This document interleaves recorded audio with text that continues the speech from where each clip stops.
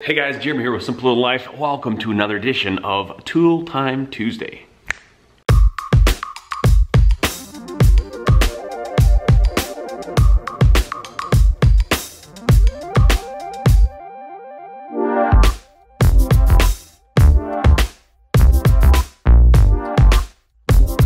For the knife guy, the people that love knives, one of the biggest and most contentious topics is knife sharpening. There are so many opinions, very strong opinions. People fight valiantly for their particular knife sharpening method or another, and that's great. I personally believe that there's a lot of different ways to do the same job. If you get a knife really sharp, honestly, I don't care that much how it happened. If it's a good, sharp, usable edge, that's fantastic. One of the first knife sharpeners I ever featured on this channel was this. This is the paper wheel system, or the razor sharp edge making system. And honestly, when I first started making knives, the hardest thing for me was getting them sharp.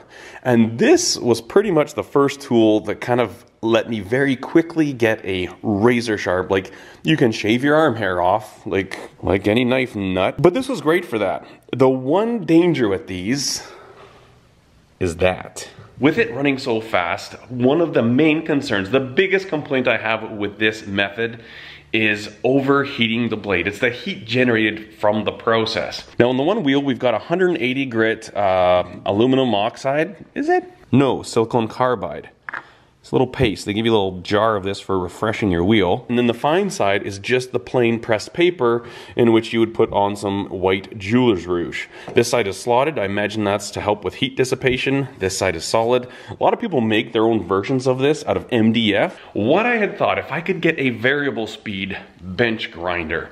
Looking around all the 110 volt variable speed bench grinders, they only vary their speeds between 2,000 RPM and 3,600 RPM, and I was wanting a little slower than that if I could. Besides, the variable ones are kind of a lot more money. But I just found this little sucker, 8-inch low-speed grinder with a work lamp. Key feature, 1,750 RPM. That's half the speed as my other grinder. Now it says right here, ideal for sharpening wood, lathe chisels, gouges, knives, and planer blades.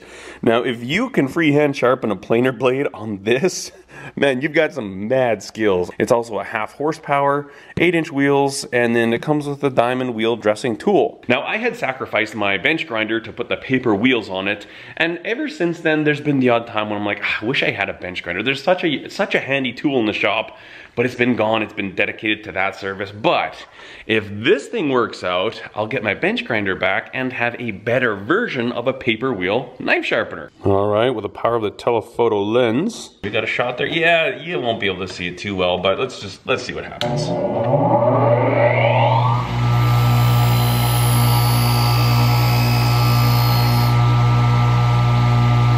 A little bit of browning, little discoloration there. I think this pass will bring us some heat.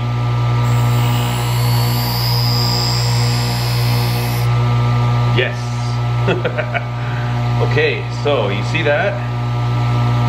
We have changed just the bevel, the secondary bevel we're putting in, we've changed that to like a blue.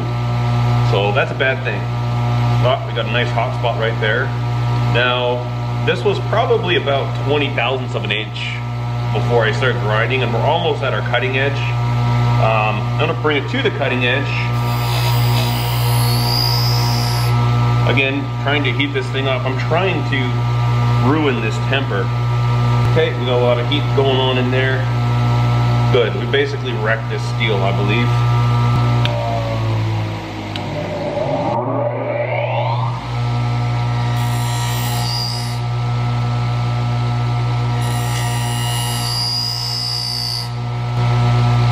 Okay, so first pass there, we're just kind of cleaning it up. You can see it leaves a really nice surface finish.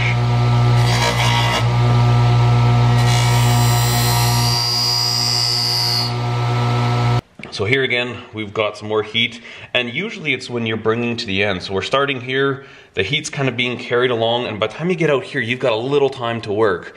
And boom, overheat. You see our discoloration in there. The one thing to notice as well though is just look how shiny that secondary bevel is there. That's one thing I really like about this system, is that it leaves a really nice edge. And when you've got like a mirror polish on your cutting edge, like the secondary bevel, it's pretty impressive. I mean, you look at that, it's like, oh wow, that is so great. And the performance is amazing too. These things, you sharpen on, it's, I mean, just boom. Most knives, like if it's already had an edge on it, I can spend less than 1 minute and bring it right back to shaving sharp. But I really am interested to see how much of a difference there is when you're cutting with a slower grinder. This was a display model. It was the last one that was in Calgary.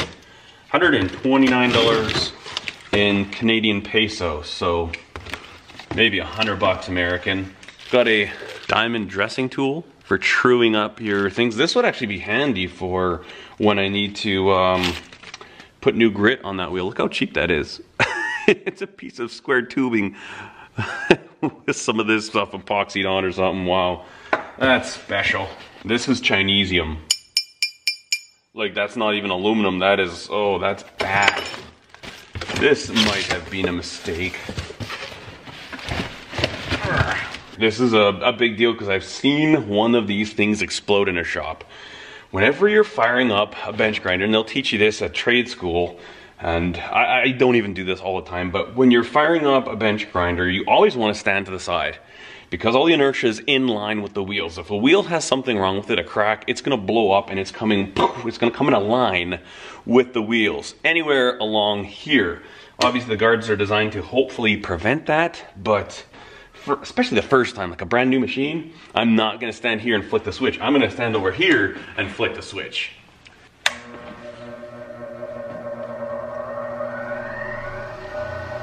Ooh, a lot of imbalance in there. Like, it's actually really bad. But look at that. That is nice and slow. Yeah, that's really, I'm not a fan of that. You can see the wobble on these wheels. Probably fairly craptastic wheels. The one thing I need to check out before I get too crazy is that it has a 5/8 arbor, because the 8-inch paper wheels I have, it's a 5/8 arbor. I'm pretty sure that's kind of a standard thing. But okay, let's try this. Stand to the side. Noticeably slower. Oh wow, that really hogs down the old material.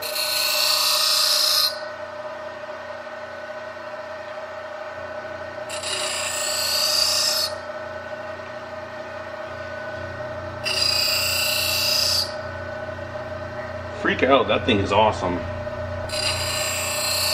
It's a very toothy edge, I should say. Should also have safety glasses on. Now this thing cuts very, very cool. I mean, we've got full-on burrs on this side now. So there's what we've just put on it. I mean, it's very, very coarse. It's 120 grit, but my goodness, I'm actually very, very impressed. Just to kind of explore all possibilities of this video, what would happen if you stopped there and hit it with a strop a few times? It is still very, very toothy. Yeah. I mean, this probably would cut rope quite nicely, but it's a very kind of a sawing. You can see how coarse that cut is. It's very, very toothy. So very cool. Like, not a lot of heat generation, which is, you know, kind of why I'm looking at this whole setup. But this is way too coarse for sharpening knives or chisels or planer blades. Not a chance. Not a chance. If you want to sharpen the saw, or turn a blade into a very fine tooth saw, this might be your ticket. With that being said, let's take this apart. Again, I just want to make sure this is a 5/8 arbor. Wow, look at that wheel. So you see they kind of put this material in here to center the stone. This one's already all broken, and that was not me. Yep, so that is a 5/8 arbor. I can use these on the regular grinder. The max RPM is 3,800. That one's rated for 36, so I am totally thinking I might just save these and put them on. I wouldn't be surprised if even all the shrouding would just transfer over. Your stones should always have a ring to them.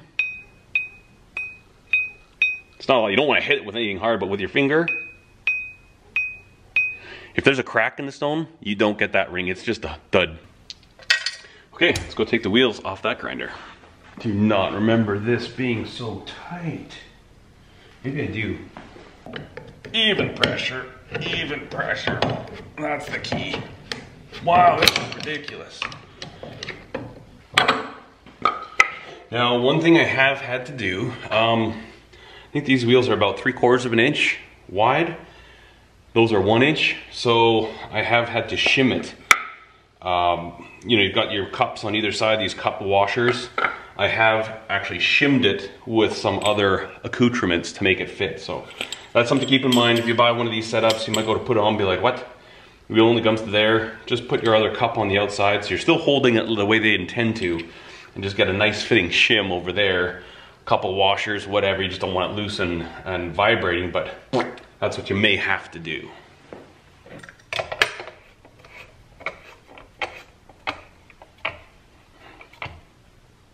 There we go. All right, let's see what we can do with this now. So this was the edge from the white wheels. We saw it cuts like a saw. I like that. I like that a lot.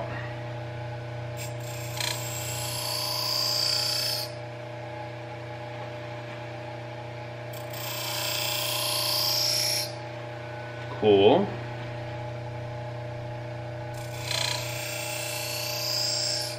One thing I love to do with these sharpeners, you know, everybody talks about the burr, pulling the burr, and you kind of feel for the burr. When I'm working with these sharpeners with an overhead light, just looking down here, I can actually see the burr. So it makes it really nice when I know that I've got even edge thickness. Once I've ground everything down to a burr, I can just do a quick pass. Look down it. Okay, I see burrs everywhere. Sometimes you'll see a burr here, wherever. But it's a really nice little visual, and that's one advantage to working like this, is that you can look and see the burr. A lot of people tell me I should be running this backwards. It's a personal preference thing. I hated it. You don't obviously have to run the motor backwards. You can unbolt it and just switch it around so you still have the on-off switch on the front. But I like this. This is how I grind. This is how I sharpen. It just works really well for me. Let's try this here now. So we've got our burr pulled.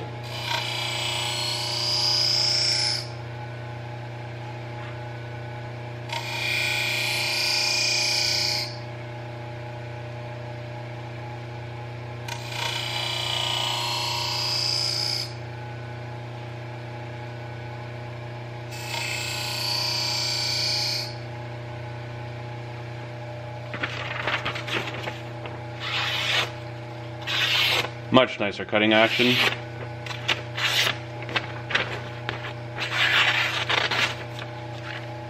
Do a little better yet. So it definitely stays much, much cooler.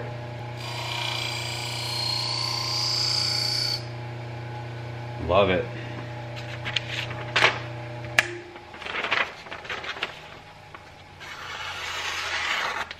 It's nice utility cutting edge.